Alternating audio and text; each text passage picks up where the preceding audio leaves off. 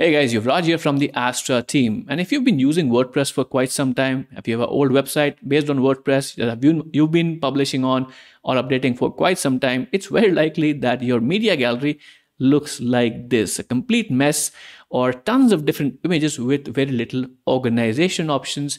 Technically, there is a search option, but it is very limited. And just to give you an idea, I have around 560 media images on this test website. And for older websites, they might have thousands of images. And WordPress does not offer significant organization options. That's the same story with posts as well. For example, I just created this dummy website with a lot of different posts. But for publishers who publish blog posts regularly, or if you are a publisher and you publish content regularly, news websites, any kind of websites, they end up with thousands and thousands of posts. For example, I have almost 1,000 posts on this website. And what ends up happening is there is very little organization in the post department or in the media library department. But what if we could change that? What if we could introduce the concepts of files and folders, the thing that we've been using on computers for so many years, into WordPress? Well, that's the video, because in this video, I'm going to show you how to add files and folders to your WordPress media library and your post category or post pages so that you can organize your images and your posts better on your WordPress website. So to achieve this seemingly impossible feat, I'm going to use this plugin called Folders, Unlimited Folders to Organize. Quite a long name, but the plugin is by a company called Premio.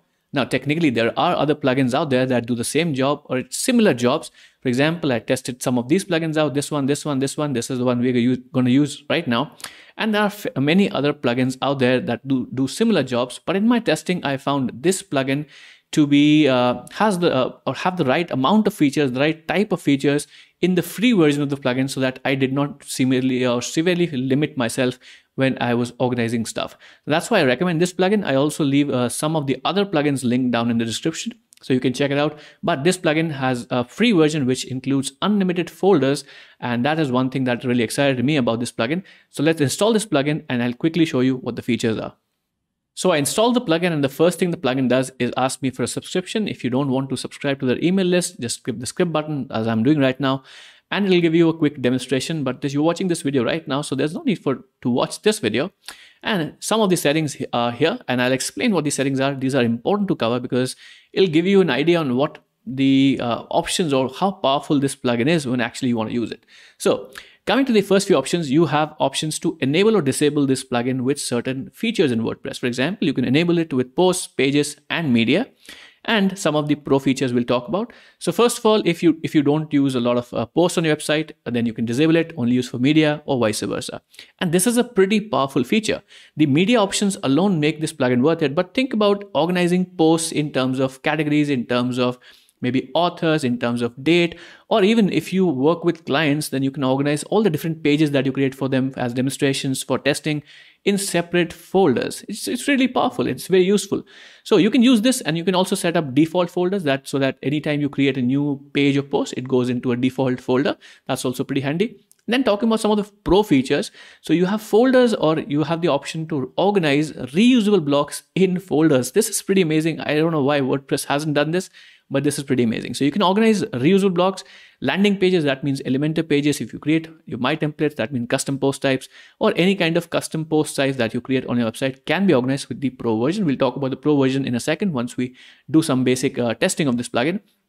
Then you also have undo or use folders with undo action after performing tasks. I'll show or demonstrate this feature once we actually go and test out the plugin. I'd recommend making this around 10 seconds. It's much more convenient. Then you also have the option of move files to trash. So basic features, but the more important feature I already covered right here. And then we have some other interesting features here as well. So you have the enable replace media option. That means you can replace existing images or update your images instantly. Technically, I already did a video about this, but this plugin offers this functionality as well. Pretty awesome. Then you have the place the folders as settings under settings. So you can just move this under settings. But the most important features that I want to talk about are dynamic folders, auto rename, and also show media details on hover. So what dynamic folders are? This will create dynamic folders based on all your categories or maybe the author's date. For example, you can see the GIF demo right here, and this will all create automatic folders based on whatever kind of media you have. This is pretty powerful. Then you have auto rename. So if this can rename your media files directly automatically. Pretty handy feature again. And then you also have the show media details on hover. So in the media library, if you hover over your images, it'll show you some additional details. As you can see, the GIF demo right here. Again, this is a pro feature, and you can also customize what features or what things you will want to see. For example, you can go to click this field right here and add all the details that you would prefer to see about your images. So I'll save these changes because I made one change. And in user restrictions, these are all pro features, but technically you can restrict users to their specific folder. So if you have multiple authors working on your site, you can restrict them, and also restrict access to dynamic folders. I also already mentioned dynamic folders. You can restrict the access to dynamic folders if you have the pro version. But you also have some interesting options in customized folders, which are not all of them are premium. So what you can do is you can color code the different options inside the plugin. So you have a new folder button color, bulk organize button color, replace media file button color, and also some font options. And you have presets, or you have multiple options that you can choose from. If you want to use the custom option, then you have to upgrade to the pro version. And this is just a demonstration of how it will appear. So you change the font, maybe the color, maybe I do this. So this is how it's going to look like. Maybe I do this, or I prefer the blue version much better. So let's say I make these changes, and I can instantly see how the UI of the plugin will look like. And you have some other tools as well. You can have import and export options and some other settings, but we'll talk about them later. First, let's save the changes and actually start organizing our data in WordPress. So let's go to the media library. And instantly you see a brand new interface in the media library, and you can see unassigned files. That means the files that have not been assigned any folders right here. So first of all, as I mentioned, I have a lot of different placeholder images on my site. So what I'll do is create a new folder called placeholder. All right. So now I've created, or I'll click this button to create a placeholder, and upgrade to pro to create subfolders. So if you want to create subfolders, that's a premium feature. So I'll submit this, and now I have a placeholder image or folder right here. And now what I'll do is go to bulk select, start clicking all the placeholder images, which I can see right here. Placeholder. I'll just select a few of them because I have a lot, and I'll just drag them. And as soon as this placeholder icon highlights, I'll just leave it. And as you can see, the action has been completed, and you have the undo option right here. Let's say you make a mistake, and this is the setting I changed. I made this 10 seconds in the 5. It felt a little too quick to me. But now you can see you have 14 images in the placeholder folder. There are some other right here, or you might not see some of the plugins or some of the images I moved still here. All you have to do is refresh this page, and then you'll see all those images that were assigned to the folders gone from the interface. And you also have the option of resizing this, which is pretty handy as well. So again, let's say I have a lot of images of maybe nature. So I'll again create one more folder called nature, and then start moving all those images that are related to nature on this any specific folder that I create, and start moving all those folders or those images right directly to this folder. Let's say I have all these different folders, or images related to nature. And let me just quickly select a few more, and I'll just drag them to nature and let go. And all of these images have now been moved to the nature category. I'll just refresh this page. And now if I want to see unassigned files, I'll just click the button right here, and only the files that are unassigned will be visible here. And then I can see images in folders right here, placeholder images and nature images. Makes so much more sense in terms of organization. And you also have the bulk organize feature. You can drag and drop single images directly. You don't have to go to the bulk select option. For example, if I'm in the unassigned view, and let's say this is a placeholder image, obviously I'll just drag it, leave it, and that's done. So you can do this one by one, or you can bulk select, but it gives you tons of options to just organize your images in WordPress.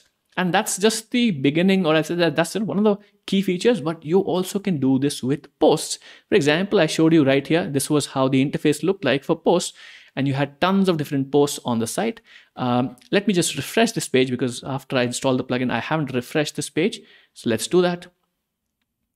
And as soon as the plugin is refreshed, or the page is refreshed, you see a similar interface right here on this, the same interface that you saw in the media library right here. So let's say right now, I don't have any ideas in mind on how I would organize or what kind of folders I would create.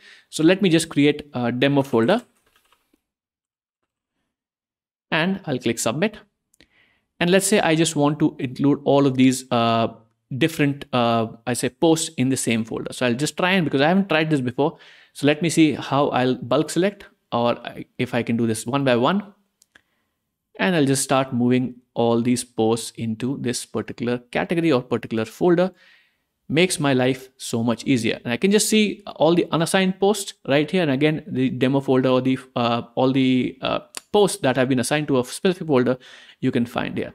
Now, this is just one basic feature which I already mentioned with the starting of the plugin, that you have the organization features. But you have other features as well. Some of them are pro again, some of them are in the free version, which is all about sorting, filtering, and all kinds of options. So first of all, you have a search feature. So you can search. This search also works, but this search will also, I believe, search for folder names. So if you have a lot of folders, and technically you can create unlimited folders, this will be very handy. Second, you have this pro feature, which is expand.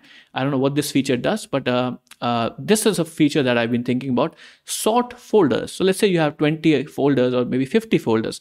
Then the problem just repeats itself, right? Earlier you had too many files or images, but now you have too many folders. How do you organize them?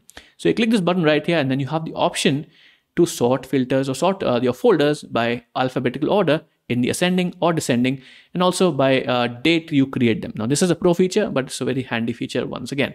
So since we've been talking about the pro features already, I'll just give you a quick demonstration on what the pro features offer, or what the specific features are in the pro, apart from the features that I already talked about. So in the pro feature, you have organized pages posts, of course, which is already talked about, unlimited subfolders with multi-level support. So this is not possible in the free version. You can only create root level folders. Then you have subfolders with the pro version. You have dynamic folders, which I talked about. You can create folders for each post type. So you have WooCommerce pages or products, you have Elementor pages, different kind of pages, automatic, or I'd say you can create folders for that. Then you have metadata details, which I already mentioned, and upload folders with all its content.